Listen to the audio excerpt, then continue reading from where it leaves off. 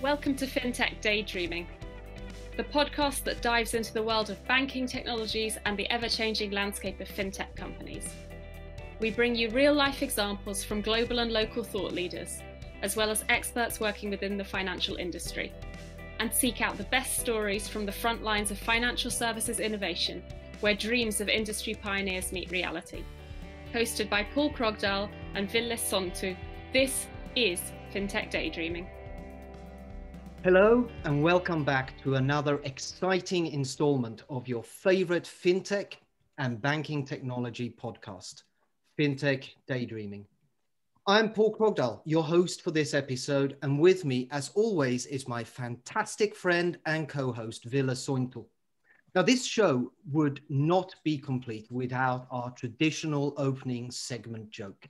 So without any further delay or ado, over to you, my fantastic friend, and this episode's listener joke. Hi, Paul. And do I really have a bad one, an old one for you this time? But we have to go with it because it's from our dear listeners and we love them all in their own way. So did you hear the one about that old bankers never die? No, I have not. Yeah, they just lose interest. Oh, my. Oi, oi. And that wonderful joke was courtesy of Timo Hotti from Finland, a good friend of mine as well, a friend of the show. Thank you for that. Looking forward to even more the jokes like this about fintech and banking. Absolutely. Thank you very much, Timo. That's a fantastically good joke. But today we have got another fantastic guest with us here in the virtual Fintech Daydreaming studio, and continuing the extremely fantastic high streak of high-profile banking superstars sharing their insights and thoughts with us on the ongoing transformation and disruption in the banking industry. With us today, we have got none other than Jim Marous, who has been named as one of the most influential people in banking today and one of the top 5 fintech influencers to follow. So if you're a fintech, I really, really recommend that you go and start following Jim on LinkedIn, Twitter, and even on Instagram. I can tell you, he's got a great Instagram account that's worth following. He is an internationally recognized financial industry strategist, a co-publisher of the Financial Brand, owner and publisher of the Digital Banking Report, and the host of another fantastic podcast called Banking Transformed.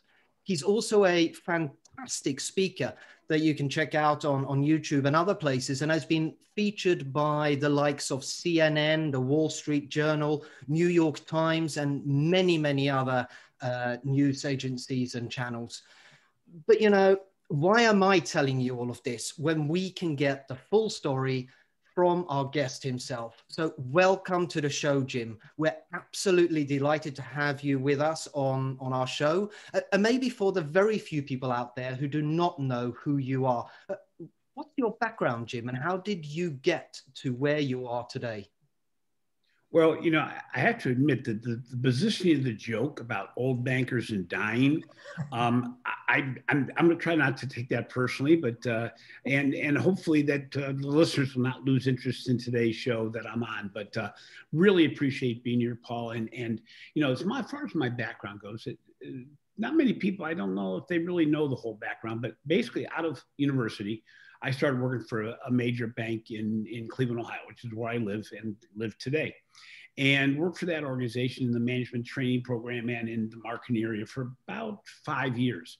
I then went to a smaller financial institution, became a bigger fish in a smaller pond. It was a blast. It was in marketing area again, and proceeded to move to a large banking organization. It was a combination of 3 bad savings and loans back in the days in the early 1980s, I guess, that they used to combine bad organizations, think they'd make good organizations. And this one didn't work any better than the other ones did. But I was in banking for basically overall roughly 15 years before I got into the other side of the business. I joined a direct and digital market, well, basically just direct mail agency, where we served only financial institutions. So basically, I took the other side of the desk, worked with marketers, people I knew, people I had been in the past, and did that type of work for about another 15 years. So I was in the direct and eventually direct and digital marketing agency world for a while. Even had a spell up in Canada where I worked 3 days a week for 5 years on behalf of a major Canadian financial institution. But again, all financial services work. And then I started writing as part of my career and wrote to get in the doors of financial institutions that I wanted to serve, and thought that if I wrote about subject matter, they get to understand more about my perspective. I could refer to it in this way. And in fact, the writing of articles about consultant reports that people didn't even know were out there helped out a lot, because they say, well, I can bring in this report for you, which was kind of just a sales tactic, but it's something that grew and grew. And we talked about it before the show, that sometimes you have to keep the frequency and the cadence going, because you don't even know that people expect it. And I took a summer off to follow my son's lacrosse career in college level, and said, I can always travel and do the same thing, but I decided to take the summer off. Well, during that summer, people thought I had possibly died, and realized that, okay, you got to keep these things going if you get them going. And joined the financial brand, gosh, it's got to be around 8 years right now, where Jeffrey Pilcher, the owner of the financial brand, liked what I was writing about, liking the fact that we were almost yin and yang. He talked about small organizations and marketing. I talked about big organizations, marketing, digital transformation, everything that was going on in the marketplace. And it's been a great partnership ever since. And since then, bought a report business from the person who started Finovate, and really have had a lot of fun with that. And the most recent addition to what I'm doing is the podcast, which, as we discussed, is something in and of itself, an extraordinary educational experience, at least for me, and hopefully for our listeners. Yeah, absolutely. I think, doing the podcast, like you said, it's a win-win. It gives us as the hosts the ability to bring some fantastic people onto the show like yourself, but we learn something through every single episode that we record, and it gives value to our listeners as well. So I agree with that, absolutely. Now, Jim, you actually spend a lot of time writing and talking about current digital disruption within the banking industry, and have demonstrated your fantastically deep insights into what is currently a perfect storm for transformation, I would say. Now, in relation to this, how do you see the threat from big tech companies evolving going forwards, with the change in administration in the US as a good example, the recent regulatory reviews into Ant Financial? I mean, what is the future for companies like Google and WhatsApp in the financial industry? Well, be it the firms in China or the ones in the UK or any place in Europe and the US and actually globally, I think what we have is we have a lot of competition from all players. And I have some great examples of very small players that are doing really fantastic things. We have big financial institutions that are building digital units, such as Emirates, NBD, and a number of other firms that have built these separate units to serve consumers and small businesses. But I think what we're seeing more than ever is that, number one, you don't have to be a bank to get into banking. And I think the difference between Alibaba or a Tencent is that those are actually digital banking organizations that expanded beyond the realm in an open banking type environment. But I think when we look at what the big tech organizations are doing in the US and the UK, they're going to touch the limits of what you can do in banking without becoming banks. They're going to use affiliates. They're going to provide services. And I think, when you look at the biggest threat is not about the organizations, except that the way they use data and analytics to understand the consumer to drive the next best product, and be it financial, or in Amazon's case, being a retail product. And I think we have a lot of, if somebody steps back and looks at what's out there today and what the possibilities are, let's say the Google situation where they're partnering with financial institutions, Citibank, and then a number of other smaller firms. Well, Citibank's interesting because Citibank isn't going to really lose any consumer business from what they're doing with Google, because it's not a big, huge part of their business. but they could expand tremendously if you start to use the Google Analytics engine and you start driving what people look at, what they're buying, what they're doing, and you put that towards financial services. Citibank is building a really good product set saying, we don't mind Google having the front door to this relationship because basically it's something we would not be able to build necessarily the same way. Now, on the other hand, those organizations that are partnering with Google to jump the shark, so to speak, and build a better customer engagement, I get a little concerned because I go, geez, are you making a deal with the devil there? Because how do you get out of that engagement? I mean, Google's a great organization, and that's part of the fear from my standpoint. But if you're a really small organization, you want to grow quickly, maybe Google is the answer. It's just that I think it limits your options. Plus, I'm not going to call it lazy because that's not necessarily the truth, but I think you could do almost anything that Google is doing through multiple partnerships and building better digital services. And so, you know, the biggest threat right now, and this was said by the chairman of Lemonade when I interviewed him on the podcast, and I still quote him often saying, the biggest barrier to digital banking transformation is legacy, leadership, and culture. That getting unstuck, you know, because most banking leaders today have been in their firm or in the banking industry 30 to 40 years. They're surrounded by others that have been in the traditional banking space for 30 or 40 years. And what ends up happening from that is that when you've been in the business for so long, it's really hard to unlearn what you've done. In fact, we're still putting trainees through rotation so that they can learn how we do things. Geez, what a deal killer. You know what a way to take the enthusiasm out of a person that just graduated from university and say, okay, everything you've learned, we're going to teach you how we do it. And the person's got to be shaking their head going, this is not the way of the future. I want to circle back a little bit what you said about Google there. I mean, I still remember like 10 years ago when Google Wallet launched for the first time. And the questions from the banks were mostly related to the fact that, well, now Google is coming after our data. So, and they're coming after the transaction data and they're going to take over. And maybe that's part of the reason why Google Wallet's first attempt kind of fizzled out in the beginning. Might be something else, but still that was part of the narrative between the banks and Google. Do you feel that this has somehow changed now? Because Google seems to be getting more involved with Google Pay and getting traction, of course, through the Android phones.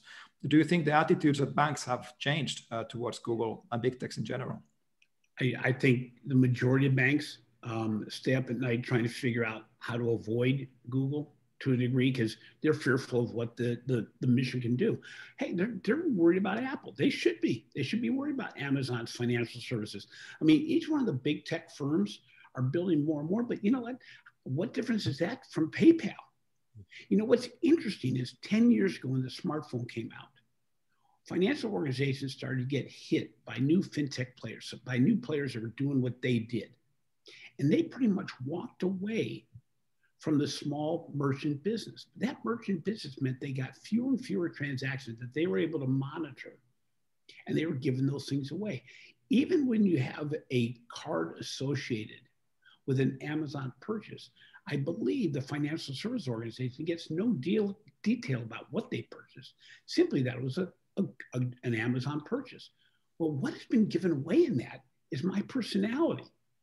Think about what Google knows about me. Think about what Amazon knows about me. Think about what Apple knows about me to the degree that they can make every engagement simpler, easier, and more personalized. I mean, I use the Apple Card. I mean, if your listeners haven't opened up an Apple credit card, I suggest to do it if you can in whatever country you're in for no other reason than to see how doggone simple it is. Basically, when you apply for the credit card, the first screen is a screen that lists all the information they know about you, just for a validation. So I have not pushed in one button. I go, yes, this is all right. By the way, it's almost always going to be right because you keep on updating what Apple knows about you. The second screen is last 4 digits of your government ID. That's 4 pushes. Next screen, your annual income. You put that in. The next is they say, go through the rules and rules and regulations, whatever, and validate that you approve of that.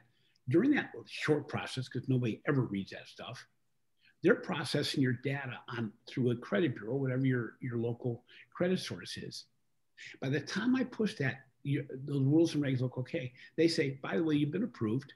Now, this took seconds or maybe a minute. You've been approved, and the card is already in your Apple Wallet. And for us legacy bankers, you know what important that top of wallet position is. You better believe that Apple's got that whole 2/3 of a screen on that top of wallet, so that's the first option. Now, myself, I said, I'm just doing this for the test. I'm not going to use it ever. And then they said, do you want a metal Apple card? I said, well, what the heck? I like to see how the process ends. So I said, yes.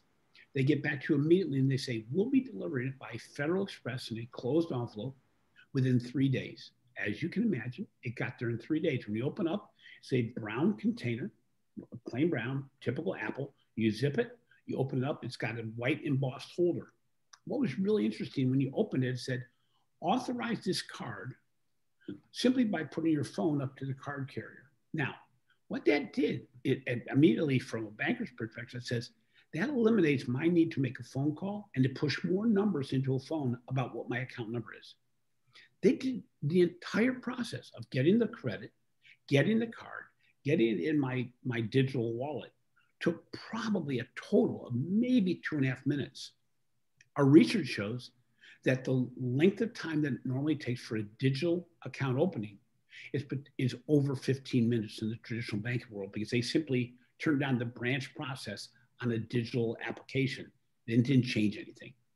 So that's, when I'm talking about the competition out there, that's what organizations have to be fearful of. Those organizations that understand digital engagement and the digital consumer and don't get hindered by legacy thought processes. Yeah. It's interesting, right? We've titled this episode with you here as "Are the Banks Dead? Long Live Banking." And listening to you, it almost sounds like that's correct. Do you agree? It's funny. My saying is, we went from in 2008 too big to fail to now possibly too small to succeed. And the reality is there's a little fine tuning there, because we find that the smallest financial institutions, because they're small, they're relatively agile just by the nature of who they are. And their owners really do want to change things. So getting that legacy leadership in line with what you want to do is okay. The firms that we have to be worried about from a survival basis, from my perspective, are these mid-sized organizations. Those ones in the mid-tier, the lower than the top 10 and higher than $10 billion, because they're filled with legacy bankers that have legacy thinking. They have to really change into embrace change, take risk, and disrupt yourself. Those are all uncomfortable positions for a legacy banker. And then you see, the trend now in the US at least, and it's going to be elsewhere, is you see combination of 2 or 3 mid-sized traditional financial institutions. I'm going, okay, why do I think that I'm going back in my past where you combine 3 not optimal financial institutions and hope to come up with one really optimal financial institution? There may be cost savings, but it's the mindset, it's the culture change. And that's at the root of the challenge. And by the way, this whole, can the mid-sized organizations succeed, is also what we're seeing in the fintech space. We've seen in the last 9 months, there has been no lack of investment in fintechs, but those have been like what I'll call legacy fintechs that have been in place for quite some time, that are successful, that are good size. The smaller ones are not getting funding. And these are organizations that did not build their overall organization around profitability. They build it around the next funding episode. And so there was, that's why Monzo is done so well. That's why Starling has done so well. It's that they really built it around making sure we have some profitability. That's why, in Russia as well, and certainly the Chinese fintech firms, the big ones, they've done well because they positioned it, we need to make earnings first and foremost, and make it so we're not relying on the funding. Actually, I mean, some people are saying now is the time for the incumbents to sort of strike back. And we're seeing a major push by many of the incumbent banks into contextual banking. Witness, for example, the success of Yono. This has banks working in collaboration with the fintechs, like you were saying, making them the engine for innovation, I suppose you could say. What's your view of this trend, and where do you think we will see this basically going forwards? If traditional banks don't take some of the best of the fintech solutions and either partner to provide them or provide them by building them internally, which is not my belief that they should be doing, people will build their own open banking solution. We're already seeing this. I mean, in my case, I use PayPal for my business for both receipts as well as disbursements. In fact, all the transactions on my business account are done through PayPal. What happens is I have a traditional bank that still holds money, but they know nothing about my business. That's been, by the way, that's been their choice, not mine. What has happened on the other hand, though, is PayPal continues to offer me funding solutions, either a bridge loan or a small business loan, pre-approved. Why? Because they understand my business. Now, if I needed money, where am I going to go? Am I going to go to my legacy financial institution that may take 3 to 5 days and, oh, by the way, may not approve me? Or if I have a short-term need, am I going to go to PayPal, who may charge me more? That's not guaranteed, but may charge me more. But I'm only talking about a small short-term thing. And in a digital world, speed matters. Simplicity matters. So knowing that I'm pre-approved, knowing that I can get the funds immediately, and knowing that they know me drives me that way. On the other hand, I have Acorns, which is an automated savings plan that has built up over the last 28 months, I guess, around a $27,000 balance, simply by taking out funds when I had them available in certain accounts without me really realizing. It's like that automatic withdrawal system. I never have had a savings in my life that was built that big and that simply with that less amount of pain. So why is my traditional financial institution not doing the same thing? Now, there are a few out there that are doing that right now. Or in the same sense, you know, the know me, understand me, and reward me aspect. My personal bank, I've had a relationship with for 15 years, and they're a big 5 bank in the US. They reached out to me a couple of months ago and said, by the way, can you tell us what level of balance you want us to set as your minimum that will notify you that your balance is getting low? Yeah, my mind was blown. I'm thinking to myself, you know what my balance needs to be on the 1st versus the 15th versus the 10th versus the 20th versus the 27th. You know I have to have extra funds in there on the 13th of the month for my mortgage, on the 26th of the month for tuition payments. And you also know when the funds come in and out. You know what my balance all has to be on each day of the month. And I'm going to say better than I do.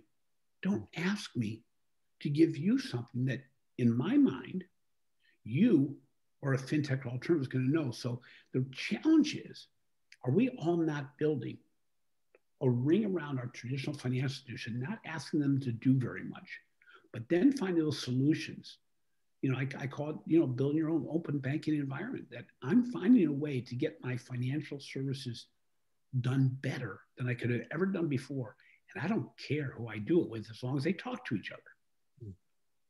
Yeah, I think those services from those same services from the large banks are coming. Just give them a few years to figure out the risk and compliance processes first. So just takes a while. Maybe that's Well, and the challenge is for the traditional banks, they don't know they're losing relationships. They only look at the accounts. I haven't closed an account, but they've lost the relationship, especially on my business bank. Their balances still stay about the same, but how much more is it going to take before PayPal offers a high-end checking account with interest rates that I go, you know what? The whole issue of, do I trust the fintech, goes away when you get 5, 8 years under your belt and you go, these guys are bigger than my bank is almost. Their valuation's higher. Or on my personal account, yeah, maybe it's a top 5 bank, but they haven't been stellar in their way they've treated customers. They've been in more trouble than any of the financial institutions in the US. And you go, okay, and oh, by the way, they don't have a branch anywhere near me. So every time I use an ATM card, I'm being charged for it. So is there an option there? And now we're all lazy. So I think the traditional banks get caught in that whole dynamic of saying, oh, but look at our account base is growing. Yeah, but is it your customer base? Is it really growing? Yeah, that's a totally relatable scenario. And now that we talked about the big techs and we talked about the fintechs and the kind of the losing of the customer relationship a little bit, I think the next topic that we need to talk about is one of the more interesting narratives in fintech over the past years, which is, of course, the rise of financial super apps. Now, this is mostly in China based on the stories that we've read so far. So we all know the Tencent and Alibaba stories, so no need to repeat those over again. But what we haven't really seen is anything like that, like in China, emerge in the US or Europe, just quite yet. But we are, of course, starting to see different kinds of plays to try to crack at this. I mean, we've seen, of course, Facebook moving into financial services through DM and Libra. And now PayPal, which is also mentioned a couple of times already during this discussion, has the ambition that they stated publicly to become a super app for all our daily needs. Now, Jim, you also wrote about this recently. What do you think? Why haven't we seen these super apps emerge outside China? And is that about to change? Well, I'm not sure the why. I think it's been concerned about regulatory issues and concerned about shutting down different operations. But, you know, I think from the, again, I was lucky enough a year and 1 month ago to go to Shenzhen and see Tencent and see Alibaba and visit their financial services end of things. And it was amazing because them and even, you know, some of the other big financial firms in China, their real advantage is not the platform as much as the data. They know everything about the consumer, because if you understand their buying behavior, or you understand how they use their mobile device, you learn a lot. I mean, there's a company, WeBank, in China, much smaller than the others, but was the first one to get a fintech license in Hong Kong. The benefit of WeBank is they're doing a lot of small business loans or small consumer loans based totally, or the foundation of which is what you do on your mobile device. And when you buy a new mobile device, they provide the financing. Now, what do these big organizations have in common? They're all able to expand tremendously the potential customer base because they're all evaluating the consumer using multiple points of data. So I may not have a credit bureau because I live in an apartment, but I've paid utility bills for the last 10 years. I've had a banking account for the last 20 years, and I've been paying my rent on time. Well, those kind of dynamics, or simply the way I use my mobile device, takes risk out of the equation. Is it a new mobile device? Was it a disposable mobile device? All these different elements. From these kind of transactions, this kind of data, the Chinese organizations have built a much deeper customer relationship with people that were not bankable in the traditional sense in the US or in Europe. So who are the threats? Certainly Amazon, because, you know, who do you know that's not an Amazon Prime customer? And you talk about loyalty. When I used to do big events, I would ask people in the audience, how many of you have an Amazon Prime account? And virtually everybody raised their hand. I said about 2.5 years ago, now it's 3 years ago, Amazon Prime raised their cost by about 25%. How many of you considered leaving? And you see about 5%, maybe a little bit less, raise their hand. I said, how many of you left? Everybody puts their hand down. So overall, Amazon Prime has the entire marketplace, 80, 70%, 80%, you put the number where you want. What's interesting about that is that's loyalty. Because what are we using what do we do every year? Our Amazon Prime account comes up for renewal. We say yes. What we're paying for is not free shipping, which is probably how many of us signed up for it, because every big box store and most small boxes provide you free shipping. What you're paying for is for them just knowing you. In fact, I'm paying $125 a year to shop digitally. Okay, so if you had told me that I would pay $125 to shop digitally, you'd say you're out of your mind. Well, this is the new wave of what's going on.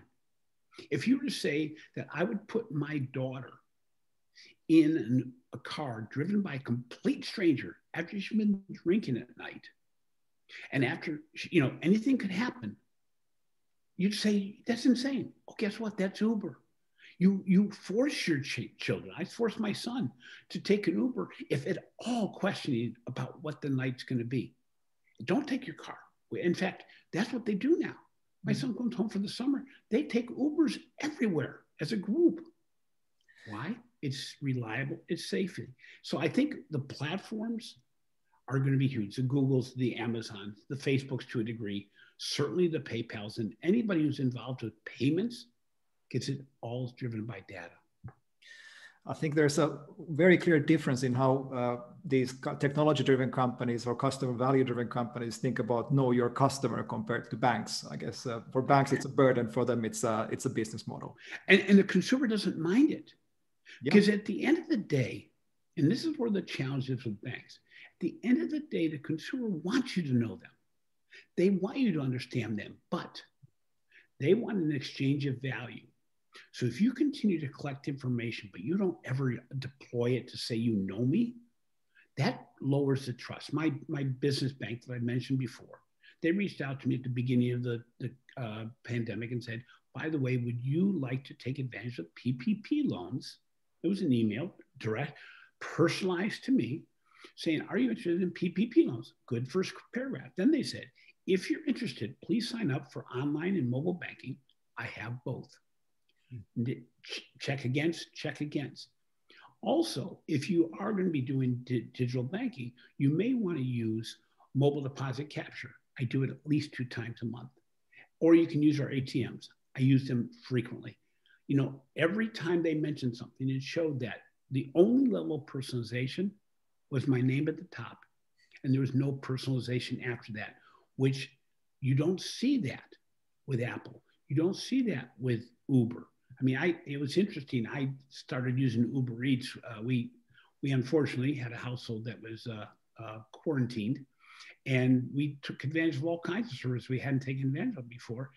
And the Uber experience is one that says, you know, if they can continue to expand with their Uber Eats and Uber delivery of food and their Uber that I don't use as much now, obviously, because I'm not traveling, the travel thing, why wouldn't I use them for other services? And they know a lot about me as well.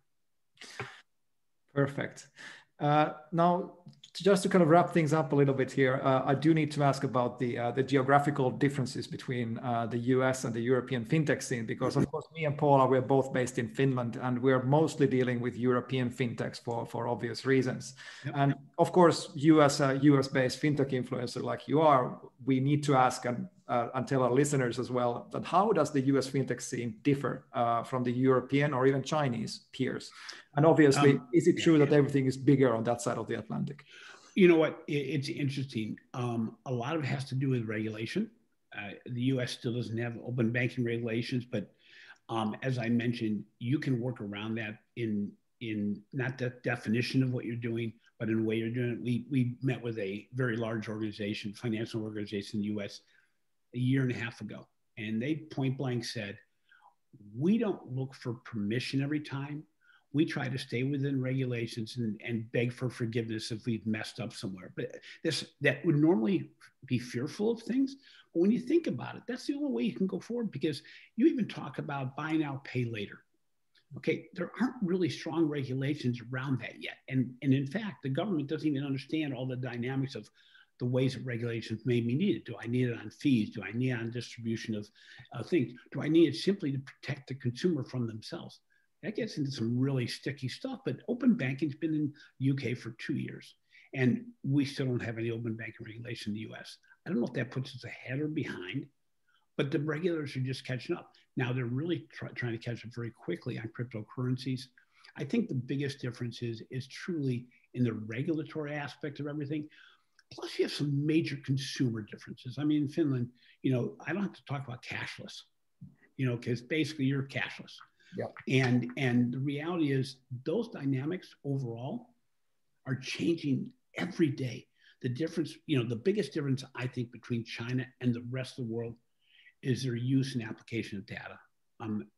That it scares me, because not only is it in the way they deliver and the services they provide, but the scope of what's going on. I saw a Hema market, which is these little markets that basically people buy all their groceries daily, digitally, for delivery within 20 minutes, and it's fresh, and you can have it delivered warm, and it's great stuff, but it's all done through Alibaba. And these things are distributed all around, but some of you can actually walk in. We were able to walk in and see the conveyor belts going in, people actually picking fish out of the tank and cutting them up for fresh sushi. And you go, you can't get much fresher than that. And that's from the market. So that's, by the way, that's Amazon in the US with the grocery stores. So we have all these different elements playing at the same time. So I think we keep on jockeying on, Australia, we thought we were really interested in some of the fintechs there in the last couple of months. I think 2, maybe 3 major fintechs were purchased by legacy financial institutions. You don't know if that's to put them out of business or to deploy their solutions. But the reality is, I think we're looking at a dynamic where, as far as fintech space, it's good everywhere. We continue to kid between the European countries and UK with the United States. And where's the fintech capital? You know, it doesn't really matter. It's you know, and do you really define fintech the same way anymore? Is PayPal a fintech? I don't think so. You know, is Chime a fintech? Maybe still. You know, but the definition of what the differences are and how you define them, you know, and then you look at some of the big banks like Chase that built a separate fintech unit, then closed it down. Maybe they closed it down because they have they used to have 57 stories of branch-based bankers that were threatened by, you know, the child eating the parent, you know, gobbling up the parent. The reality is it's all the same stuff right now. And you better solve the consumer's needs because, you know, I'm not using my wallet ever anymore. I take a card with me and put it in my car if I ever need it, but I'm picking vendors and merchants that all I have to use is my mobile payment. Why? It's more secure and it's easier.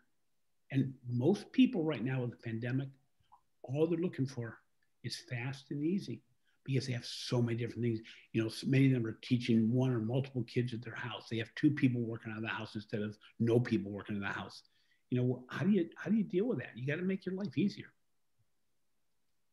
Absolutely, absolutely. And actually, my friends, fantastic discussions. Time is flying. It's time for us to shift gears a little bit and round off to the last segment in our show. Same, but different. And recently, we've seen some large companies take a positive position, I would say, on crypto and Bitcoin. We discussed in the last episode, actually, the move by Tesla in basically taking up Bitcoin or buying Bitcoin on an ongoing basis. And following this trend, MasterCard recently announced that it will start to support crypto payments on its network. I find this a real interesting move, and it sort of proves the mainstream growth and adoption of cryptocurrencies. I'm wondering, what are your thoughts here, Jim? Have you ever bought anything with crypto? No. I've got some, but I've not bought anything. Have you ever wanted to? Nope. No, I see it as an investment. Or a speculation. You know, I think, exactly. You know, I take the same perspective that I'm going, okay, we can get positioned where you can actually, I don't have any problem with a financial institution saying, we'll provide you a holding tank for your crypto, but we're not going to manage trades or anything like that. It simply can be a place where you store it, and that's fine. The reality is I still do not see the viability as long as it's this, you know, shifting in pricing on a regular basis. I can't see it as a currency per se, because if I want to pay you and I'm paying you in funds that have all of a sudden made it so I double paid you because the value of the crypto, or let's see what it'd be. Yeah, I double paid you because the value of crypto has gone way up or other way around, way down. I don't think it'd be a valid currency. And Tesla, you see what they did. Yeah, you're right. They took a large position in crypto, and in the last month, their stock's taken a hit because consumers are worried about the fact that they have it's a very small percentage of their cash, but they haven't put in crypto. Now, mind you, it's been a great investment for the last month because their investment in it helped to spur the marketplace, but it's gone down, I think, 20% in the last week. So, man, mind you, I would have loved to have been on the front end. I have a very small position in F, but the bottom line is I don't see it as being anything other than maybe having the ability to hold a consumer's crypto in a separate entity, a separate part of the bank account. What do you think, Ville? Well, it's one of those cases again when depends on who you are and whether you're holding Bitcoin or not, and that depends. That will tell you how the people will read this headline. Because if I'm a Bitcoin advocate and a crypto advocate, I will read this headline, not read the story, just the headline, and figure out that, hey, finally Bitcoin is mainstream, and now I can use my MasterCard to pay with Bitcoin, and everything will be better.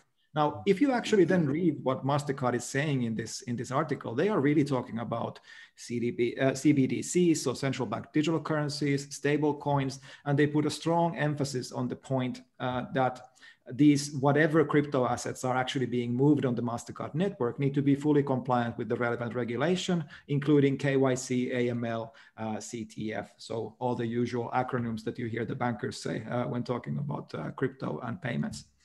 So I would then argue that, okay, even though MasterCard doesn't explicitly say that it's not going to be Bitcoin, I would then throw the question back. How would the permissionless networks or permissionless cryptocurrencies like Bitcoin today comply with these requirements? And perhaps there's a way for them to actually do that at some point in time. Maybe there's some kind of a hybrid solution that will make it happen. But ultimately, I think it will boil down to Jim's point. Why?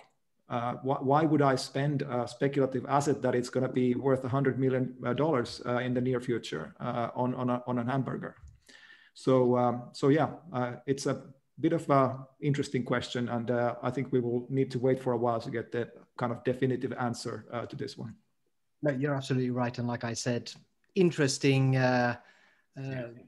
things to be happening, but unfortunately, we are running out of time. We've got to the end for another fantastic episode. Jim, it has been an absolute pleasure to have you here on the show with us. But before we finish off, Ville and I would like to give you a chance to let our listeners know how can they find you, get in touch. I already mentioned you've got an Instagram account, but how else can they find you? Well, you know, it's funny. It's not the hardest thing in the world. It's one of those things that, you know, people say, well, why are you a top 5 fintech influencer? Well, because I write all the time. It's not that I've done anything influential. It's not like people look to me for the guidance to the world, but I think part of the reality is I got on both Twitter and Twitter and Facebook over 10 years ago. And I think it was 2009. And at the beginning of those things, and so I've had a lot of followers over the time. And so it's not hard to reach me on Twitter. It's not very hard. You can find me on obviously LinkedIn. You can find me on Instagram, as you said. But even easier is, you know, go to the Financial Brand, read one of my articles. I have a link at the bottom to how to reach me. It's not very hard. And from a banker's perspective, all the listeners who may be bankers, you know, I mentioned to you earlier in our discussion that I'm trying to pay it backwards, is I really want to help banks of all sizes to be able to be more competitive in the future. I'm a banker by legacy and throughout my whole career, and I believe in the industry. I love the industry. It's been very good to me. So if you ever have something you want to run by me, I really encourage people to reach out to me. And my email address is jmarous, M-A-R-O-U-S, at thefinancialbrand.com. I will get back to you. It's the easiest way to get back to you. Or if you find my phone number, you can always text me, because that really gets a quick response. Fantastic. Thank you again for coming on the show and sharing some great experiences and insights with us here today. It's been fantastic and a great discussion. But most importantly, thank you, our dear listeners, for hanging out with us for yet another fantastic episode of Fintech Daydreaming. Now, do you have a fintech subject you would like to cover in a future episode, or maybe have a great story to share and would like to join us as a guest on a future episode? Or even better, do you have a good but bad joke that you think our listeners would love for the beginning segment of our show? Then please send us an email on hello@fintechdaydreaming.com or ping us on LinkedIn, Twitter, YouTube, or the Anchor FM page and get in touch. Ville and I will be back in 2 weeks' time with another fantastically interesting guest. So looking forward to see you all again then. This has been Fintech Daydreaming.